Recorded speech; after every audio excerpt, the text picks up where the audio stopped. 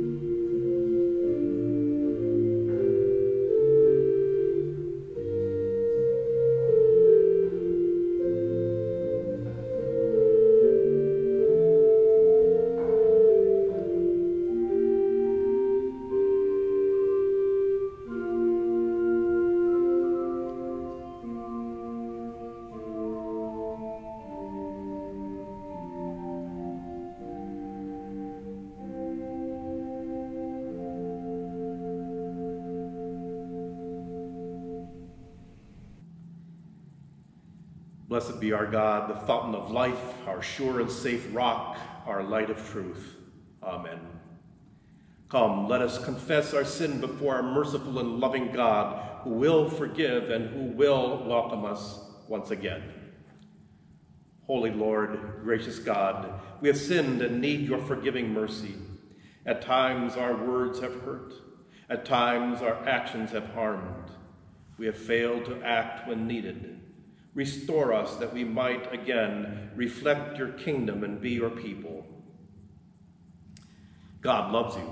For Jesus' sake, God forgives you. May the Holy Spirit now assure you and lead you in all righteousness.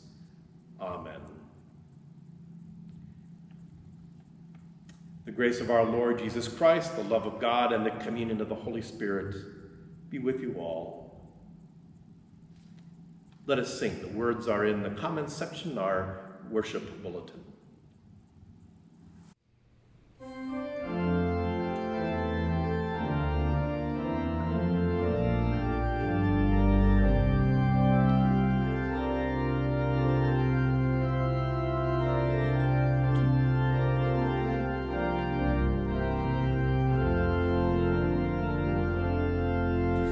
Let us build a house where love can dwell and all can safely live, a place where saints and children tell how hearts learn to forgive, built of hopes and dreams and visions, rock of faith and vault of grace. Here the love of Christ shall end divisions. All are welcome, all are welcome,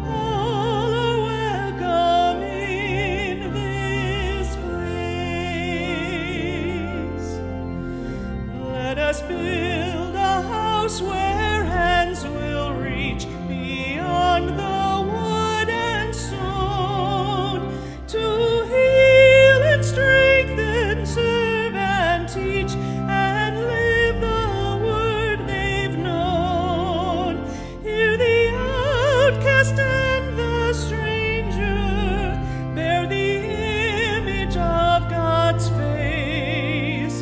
Let us bring an end to fear and danger. All are welcome, all are welcome, all are welcome in this place. Let us build a house where all are named, their songs and visions heard, and loved and treasured, taught and claimed as words within the word, built of tears and cries and laughter, prayers of faith and songs of grace. Let this house proclaim from floor to rafter, all are welcome, all are welcome, all are welcome in this place.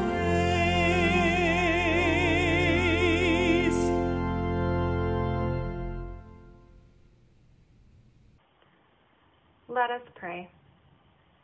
Protecting Savior, not a sparrow falls without you caring.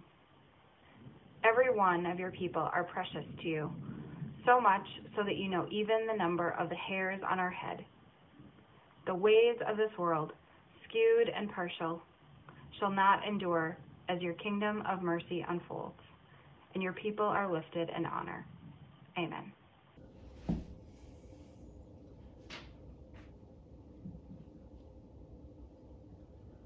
Hi, Percy. What you doing? Oh, hi, Big Bird. Nothing much. I see a new person moved into the neighborhood. Let's go check him out. Oh, I think I see him. Hey, he's pink. What's that about? We don't have anyone pink in our neighborhood. Should we even go say hi to him? Well, don't you think that would be the nice thing to do? But he's pink. And it looks like he's a bird, too. There aren't any other birds around here that I know of. Well, so what if he's a bird? He's new, and maybe he doesn't know anybody else. Oh, all right. Let's get closer.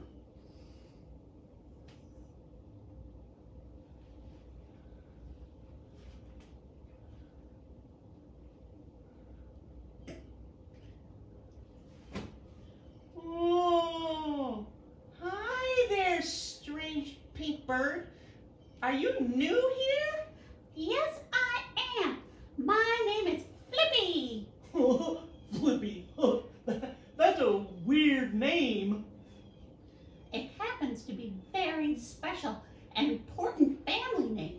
I feel lucky to have it. Well, okay then, Flappy.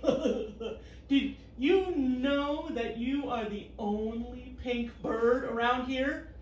That makes you kind of weird. It's Flippy. And I'm okay with being the only pink bird. Aren't you some kind of bird too?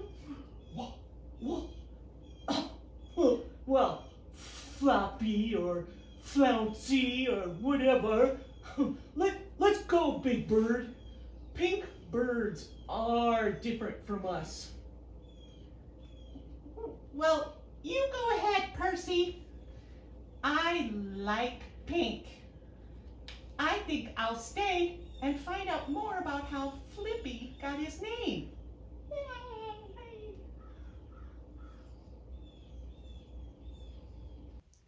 Hi, everyone. Wow, I don't know about you, but I was really glad that Big Bird was kind to Flippy. Has anyone ever talked to you the way that Percy talked to Flippy? He wasn't very nice to him, was he?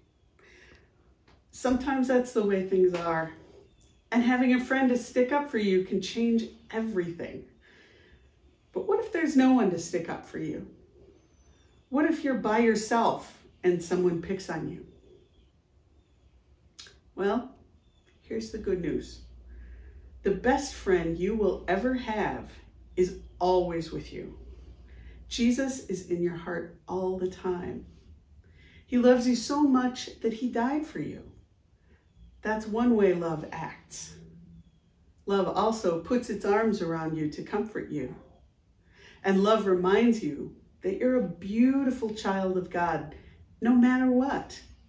You can never make God not love you. Whether you're the new pink bird in the neighborhood, or a mean penguin, or a kind big bird, or a person. God loves you for keeps. Would you pray with me? God, thank you for helping us to learn to treat each other with kindness. Thank you for friends who love us. Thank you for dads and moms and grandparents and teachers and all the people who help us. Thank you most of all for living in our hearts always, no matter what. Amen.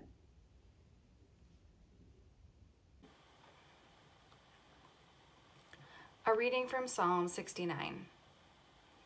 Answer me, O Lord, for your steadfast love is good. According to your abundant mercy, turn to me. Do not hide your face from your servant, for I am in distress. Make haste to answer me. Draw near to me, redeem me, set me free because of my enemies. I will praise the name of God with a song. I will magnify him with thanksgiving. Let the oppressed see it and be glad. You who seek God, let your hearts revive. For the Lord hears the needy, and he does not despise his own that are in bonds. Here ends the reading. Thanks be to God. The Holy Gospel according to Matthew, the 10th chapter. Jesus taught them, a disciple is not above the teacher, nor a slave above the master. It is enough for the disciple to be like the teacher, and the slave like the master. If they have called the master of the house Beelzebul, how much more will they malign those of his household? So have no fear of them, for nothing is covered up that will not be uncovered, and nothing secret that will not become known. What I say to you in the dark, tell in the light, and what you hear whispered, proclaim from the housetops. Do not fear those who can kill the body, but cannot kill the soul. Rather, fear him who can destroy both soul and body in hell. Are not 2 sparrows sold for a penny? And yet not one of them will fall to the ground apart from your Father. And even the hairs of your head are all counted. So do not be afraid. You are of more value than the sparrows. Everyone, therefore, who acknowledges me before others, I will also acknowledge before my Father in heaven. Whoever denies me before others, I will deny before my Father in heaven. Do not think that I've come to bring peace unto the earth. I have not come to bring peace, but a sword. For I've come to set a man against his father, and a daughter against her mother, and a daughter-in-law against her mother-in-law, and one's foes will be members of one's own household. Whoever loves father and mother more than me is not worthy of me. And whoever loves son or daughter more than me is not worthy of me. And whoever does not take up the cross and follow me is not worthy of me. Those who find their life will lose it. But those who lose their life for my sake will find it. The Gospel of the Lord.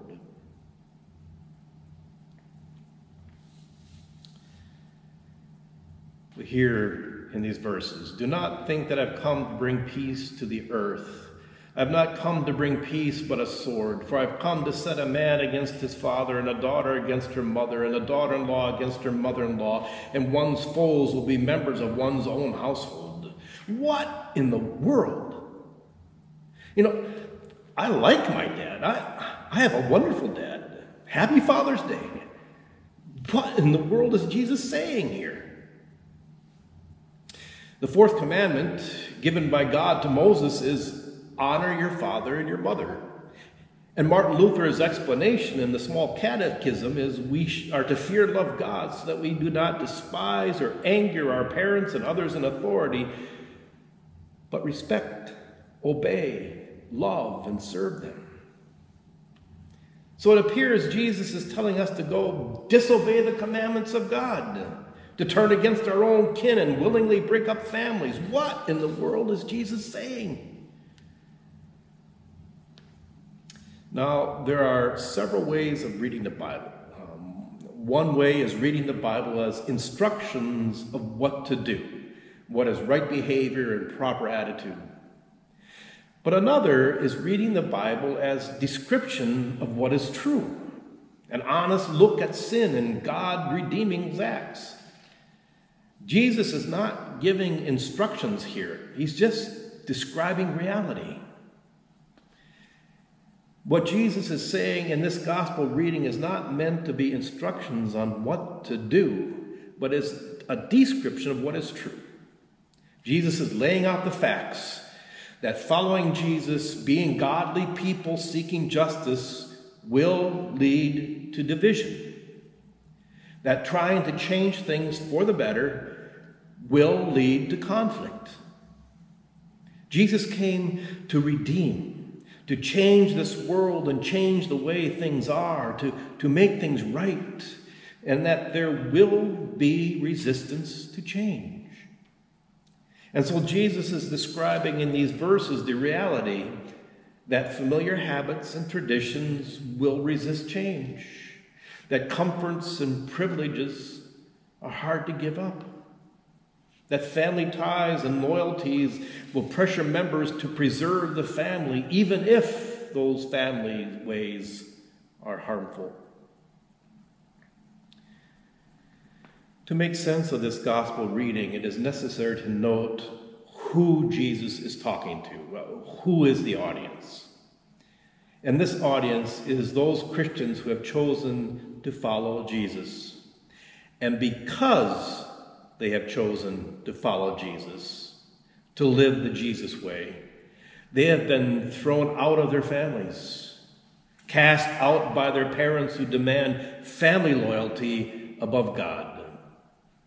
Jesus is speaking to those who have been abandoned by family, who have nowhere to go, who have no protection or support from family, who are on the streets with nothing. In the time of Jesus, to be without family was to be a nobody. No name, no identity, having no access to help in time of need. To be without family, to have no say was to have no say in society. To be without family was to not be recognized or given a chance, to have no place and belong nowhere, to have no home or shelter. Widows were such people. Orphans were such people. Lepers and beggars were such people. Foreigners were such people. No name, no one to defend, no one to help, no chance, no wealth. They were pushed aside, ignored, and left vulnerable. But Jesus is promising an alternative family. The church is family for those who don't have any support from kin. These verses of the Gospel of Matthew are not meant for us comfortable Christians who have most things going well. These verses of Matthew are meant for those followers of Jesus who strive to live faithfully and to live honorably, and because of it, are rejected by their own father and mother. One of my favorite gospel hymns, Stand By Me, is a prayer for such people. It is a prayer directly to God, pleading for God to be anchor in life when all else is falling. Stand By Me was written from direct experience of having nothing left, having the evils of the world descend and nowhere else to turn. Charles Albert Tindley, the songwriter, was born in 1851. His father was a slave and his mother was free, but his mother died when he was very young, and so he was taken in by his mother's sister in order to allow him to keep his freedom. In his book of sermons, he speaks of being hired out as a young boy wherever father could place me. In other words, a victim of child labor in the time when the economics of slavery were not easily given up. Tindley was largely self-taught throughout his lifetime. He learned to read mostly on his own. He took correspondence courses toward becoming a Methodist minister. Tindley was known for being a captivating preacher and for taking an active role in the betterment of people in his community.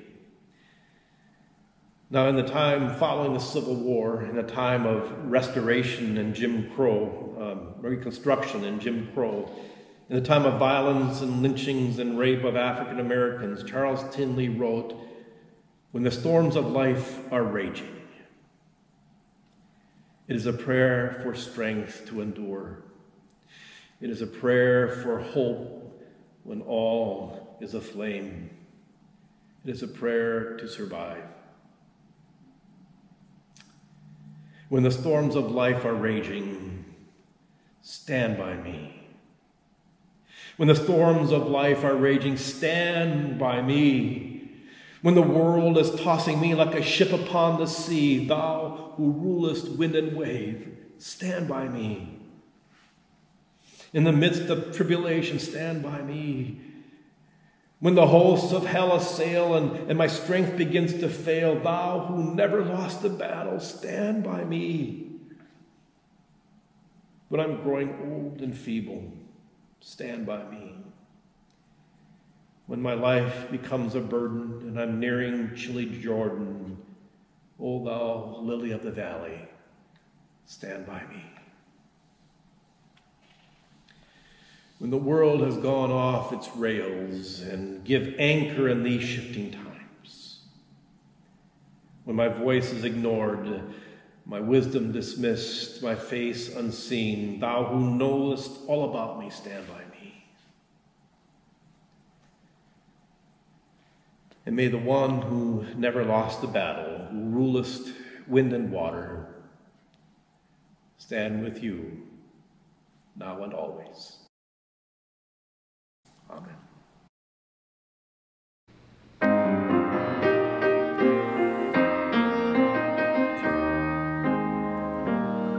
When the storms of life are raging, stand by me. When the storms of life are raging, stand by me.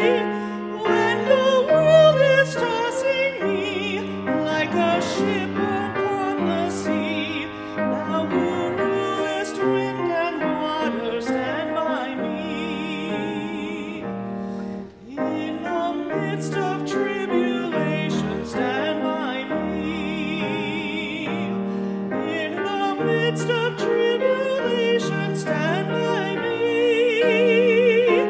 When the hosts of hell assail and my strength begins to fail, thou who never lost a battle, stand by me. In the midst of persecution, stand by me. In the midst of persecution, stand by me. When my foes in battle array undertake to stop my way, thou who saved Paul and Silas, stand by me.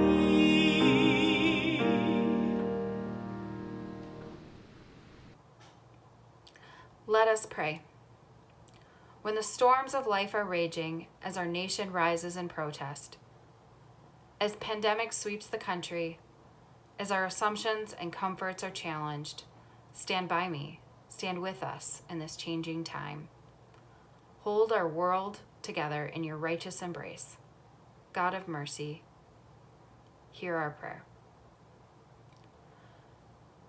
God of life and health, look upon your beloved who endure challenges to body, mind, and spirit.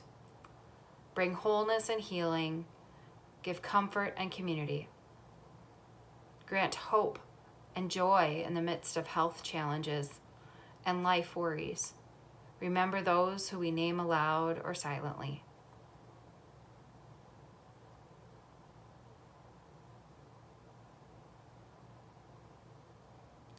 God of mercy, hear our prayer. Restore our communities and rebuild businesses, compassionate God, that once again our neighborhoods and towns may flourish. Keep us diligent with masks and sanitizing so that the pandemic might subside. Let our better natures prevail over impulse and selfish will. God of mercy, hear our prayer. Holy Spirit, we are blessed to be part of your worldwide universal church. Continue to bless our partners, congregations of the Minneapolis Area Synod, congregations of other denominations, the churches of the Kubi District of the Lutheran Church of Christ in Nigeria, and the many businesses, organizations, and caring individuals who are fulfilling your mission in the world. God of mercy, hear our prayer. Guiding Spirit, we are grateful for the diligence and faith of our call committee.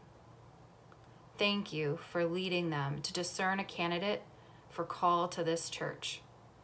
We each have our preferences and ideas of who a pastor should be, but open our minds and hearts to hear who you would have the next pastor to be.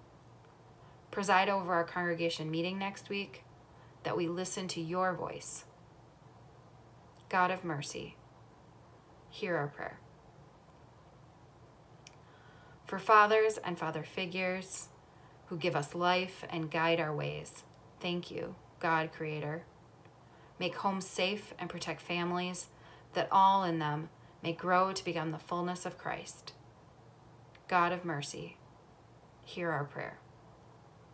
Thank you for your consistent support of Lake Nokomis Lutheran Church through your offering either mailed to the church or through simply giving, an automatic and easy way to support our ministries. Let us pray together.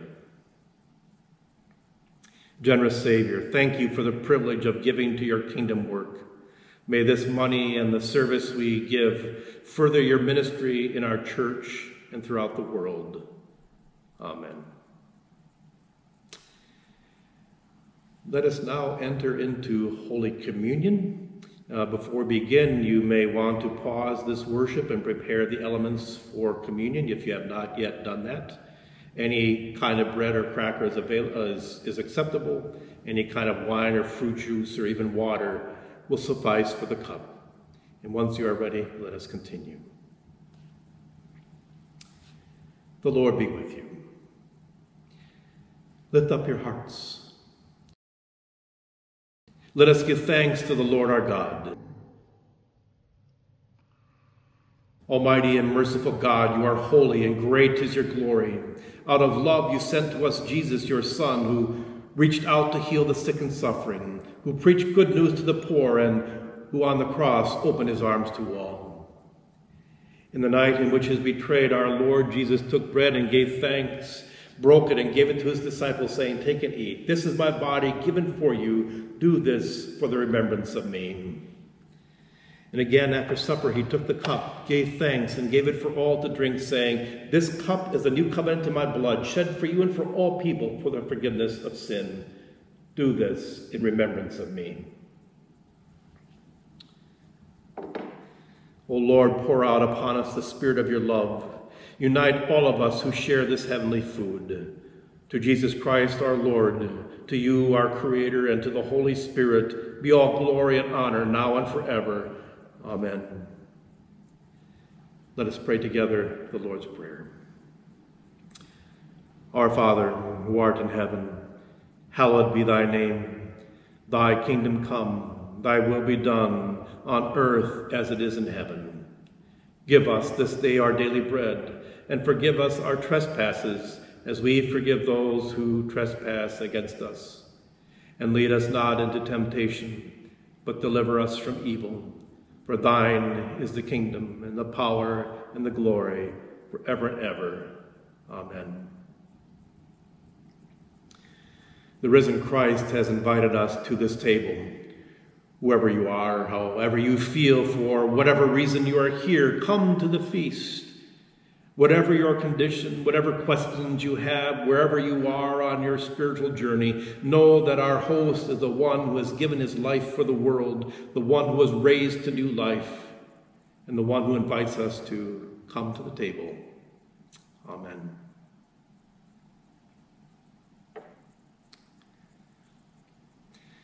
Take the bread, and as you eat, remember that Jesus promises, "This is my body given for you."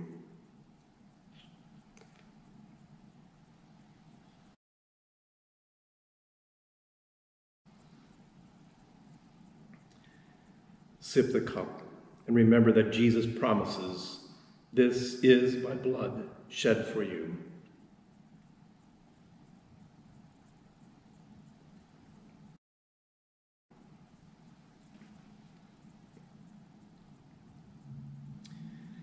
Let us pray together. God of abundance, in this time of isolation and deprivation, you come, you heal, you unite yourself with all people. Send us forth with your Spirit, that we bear your grace in our being, and that we be your kindness in words and deeds, that we share your hope for the sake of our neighbors and for the sake of the world. Amen. Now, let us sing.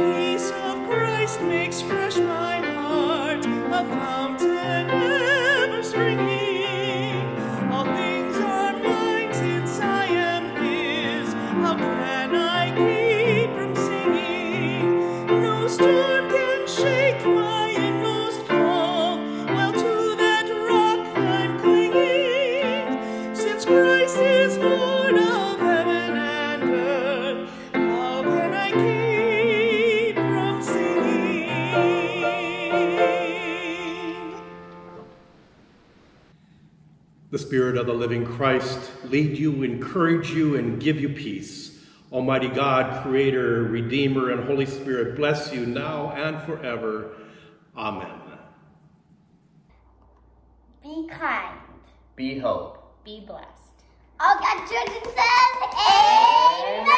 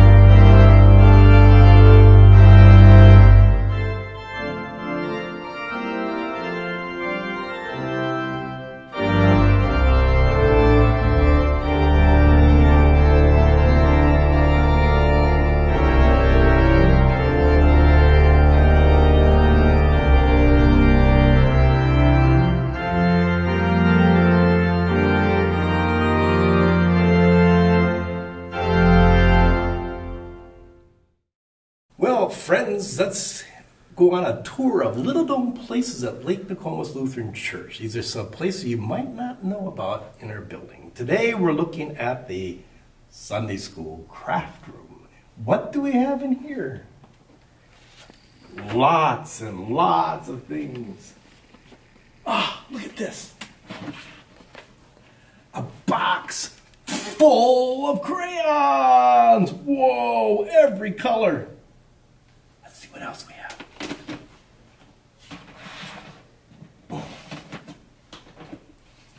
A box full of stickers. Lots and lots, hundreds of stickers. What else do we have?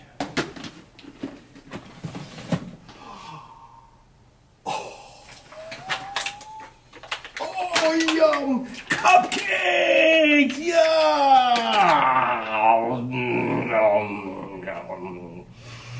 Yeah!